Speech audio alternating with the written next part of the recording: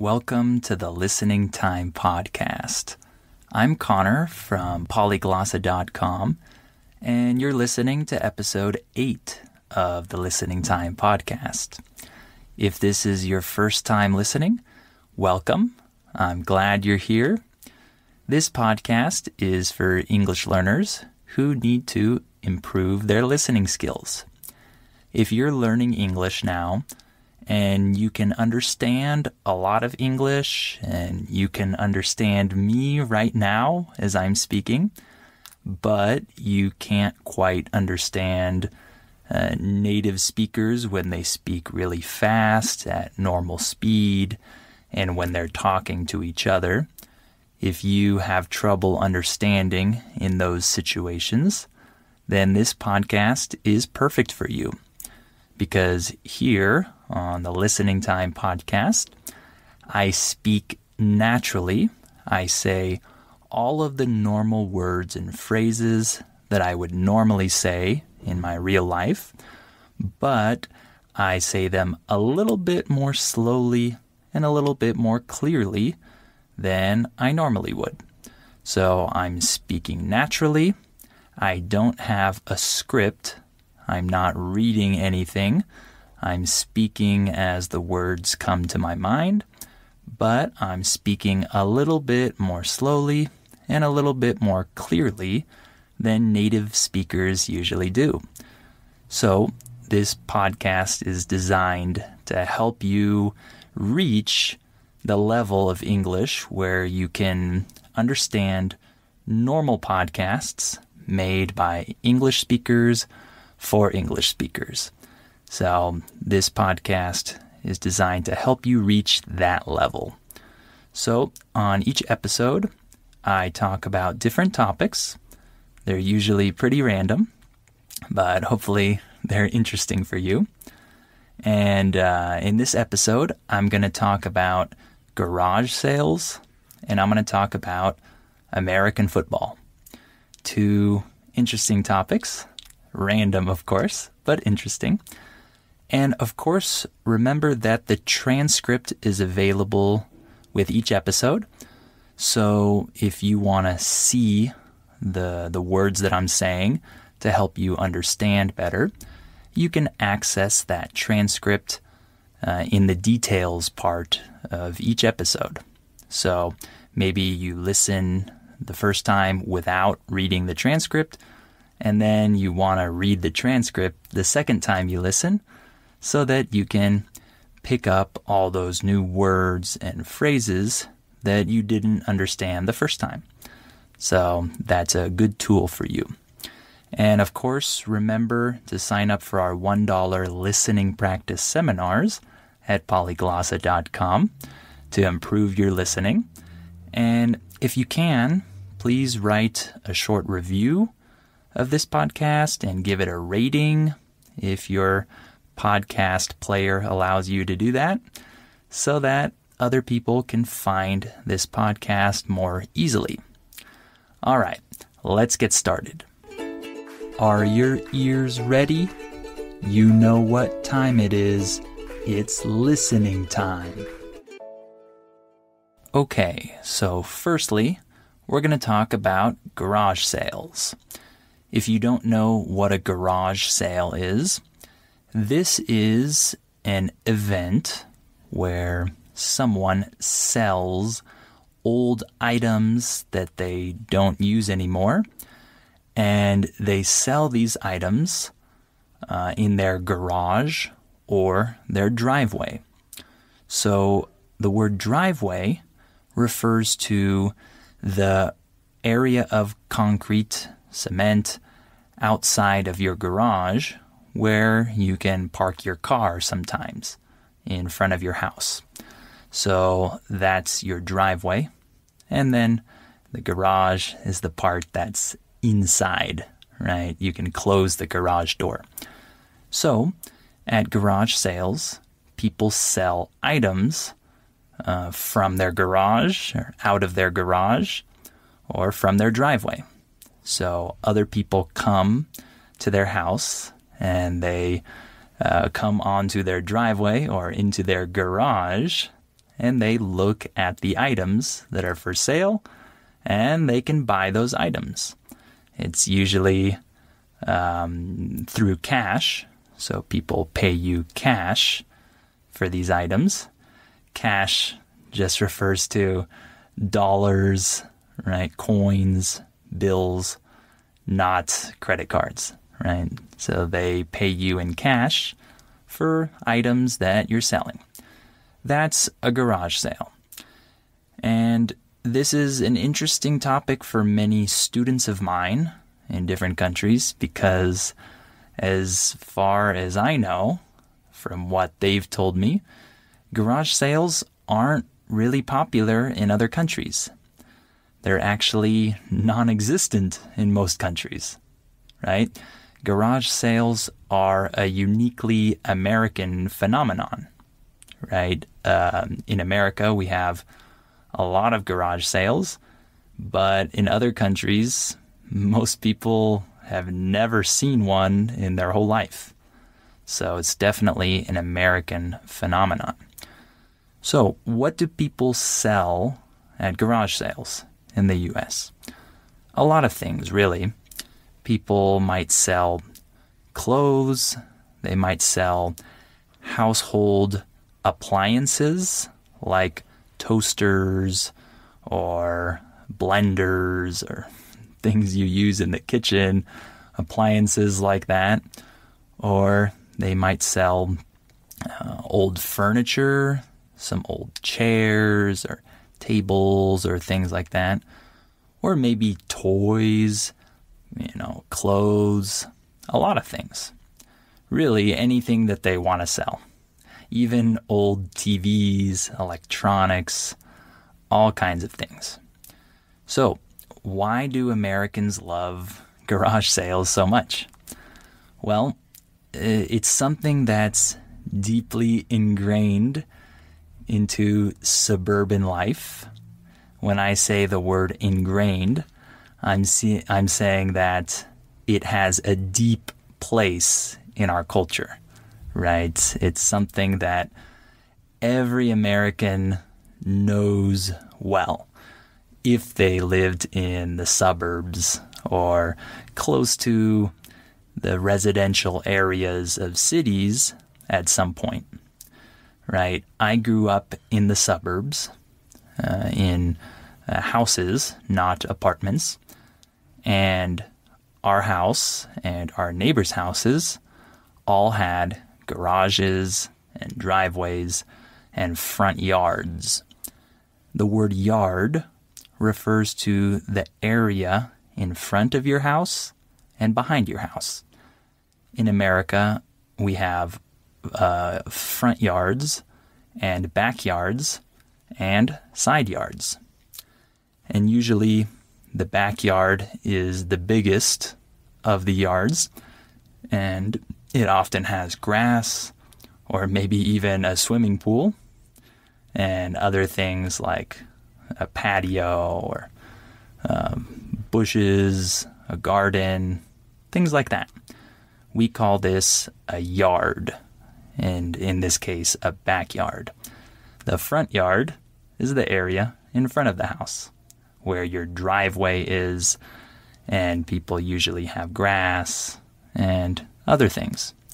So if you live in a house in the U.S., you usually have a front yard. And so because you have a front yard, you have space for people to come and shop if you have a garage sale, right? In other countries, houses might not have this space in front of their house. It's just the street, right? So people might not have the space to sell items there, and customers don't have any space to look and browse through those items. The word browse just means to look through a collection. So if I'm in a store and the worker asks me if I'm looking for something in particular, I could just say, no, I'm just browsing. I'm just browsing around. it means that I'm just looking through their collection of items, right? So Americans love garage sales because they're useful to help you get rid of old items, and they're useful for customers because you can often find very good deals, which means that you can find good prices on items because the owner just wants to get rid of it. They want to throw it out or sell it for very cheap. So oftentimes you can buy pretty useful things for very little money. So Americans see garage sales as very useful. And it's also a fun activity for people to engage in. I remember that when I was young, my family had garage sales, and it was fun for me as a kid to sell my old toys and playing cards and things like that. I got really excited about earning money from other kids who wanted to buy my toys, and it was an exciting experience as a kid. But it's also exciting to go shop at other people's garage sales. So with my family, when we would be driving around on a Saturday or something, and when we would see a sign that said garage sale, we would definitely go. We would follow the sign and we would go to that garage sale and take a look around. So many people do this. They're already driving and they're going to go somewhere else, but when they see a sign that says garage sale, they get excited and they decide to go to the sale. And my family did that a lot when I was younger. Maybe this doesn't sound that exciting for you if you're not American, and maybe you're thinking, I still don't get why Americans like these garage sales so much. And maybe it's just something cultural. Maybe it's just something that we've always done and we like doing, and there's really not a lot of reasons why we like it so much, but we're just comfortable with this type of selling and buying from other people, and we like to look around and see what kinds of cool things people are selling. So the owner might think it's not useful or practical for them, so they want to sell it. But I might think it's really cool and I might really like it, so I can buy it from them. It's a pretty cool thing, in my opinion. Americans usually don't have any problem with buying second-hand items. A second-hand item just means an item that someone else has already used. That's a second-hand item.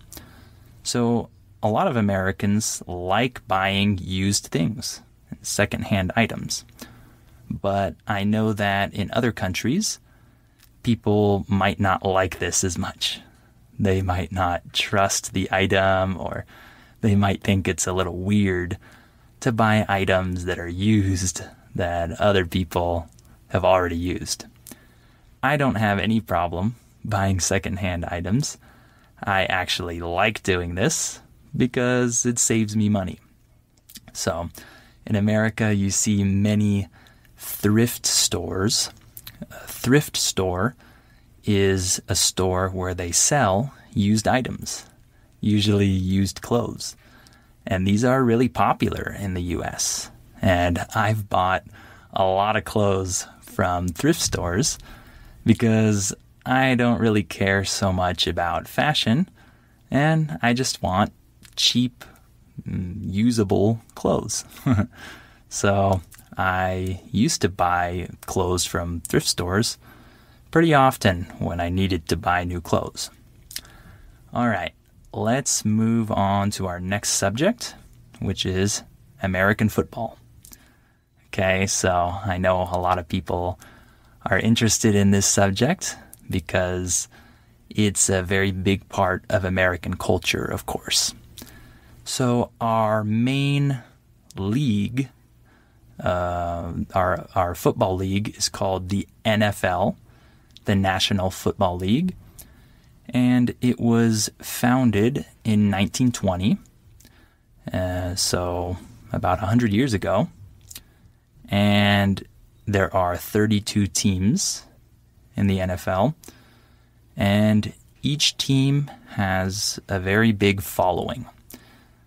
When I say the word following, I mean that the team has a lot of supporters, a lot of fans, right? So football is not the oldest sport in America. Baseball is definitely much older than football.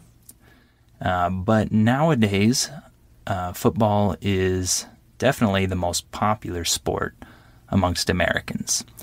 Many Americans watch football. Men, women, children, grandparents, people of all ages and walks of life, they watch football. When I say the phrase walks of life, I'm referring to different varieties of people. So we say people from all walks of life like football. That means that many different types of people, different varieties of people like football. So I'll just quickly go over the general rules.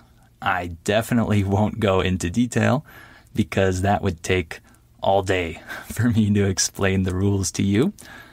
That's okay. Let's just talk about the general rules. There are 2 teams that play against each other in each game, of course.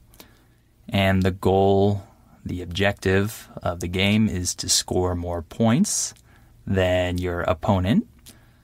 And there are different types of scores or scoring that are worth different amounts of points. So sometimes you can score 6 points or 3 points or 2 points or 1 point. There are different ways to score. And so, of course, you want to score more points than the other team. And for each team, there is a certain amount of players that play on offense, and then there are players that play on defense, and there are players that play on special teams, as we call it. So there are 3 different groups of players.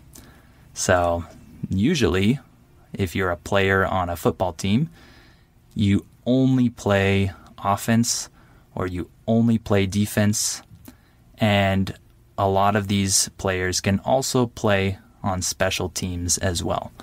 But usually players do not play on offense and defense. That's very rare in football. So it's a little bit complicated because in most other sports, people play offense and defense, right? But in the NFL, in football, you have designated players that are only playing on offense or defense. So it's not like other sports. So, of course, you want to win as many games as possible throughout the season. And if you perform well during the season, you can go to the playoffs. The playoffs refers to the competition that happens at the end of the regular season, where teams compete with each other to try to go to the championship, or in this case, the Super Bowl, and become the champion of the NFL. So you might have watched the Super Bowl before. It's a very, very popular event, and many millions of people watch it around the world. So why is American football so popular in America? Well, Americans tend to like a lot of action when they watch sports. So many Americans don't appreciate soccer, for example, because in soccer, you don't have very high scores. You don't usually see many goals each game. So some Americans might find this a little boring. I don't. I actually like soccer, but I'm not in the majority. Most Americans are not that interested in soccer. But with football, there's a lot of action that happens throughout the game. Not only scoring, but also hits, right? People hit each other very hard and tackle each other. When we say the word tackle, we're talking about the action when one player takes another player and throws him on the ground. That is a tackle in football. So Americans like all this action and these hits and tackles and all of that.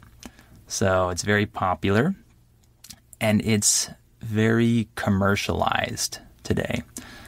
You've probably seen during the Super Bowl that there are some really interesting commercials, some funny commercials that run during the Super Bowl because many people associate the Super Bowl with advertising and commercials, and they're interested in seeing these funny commercials.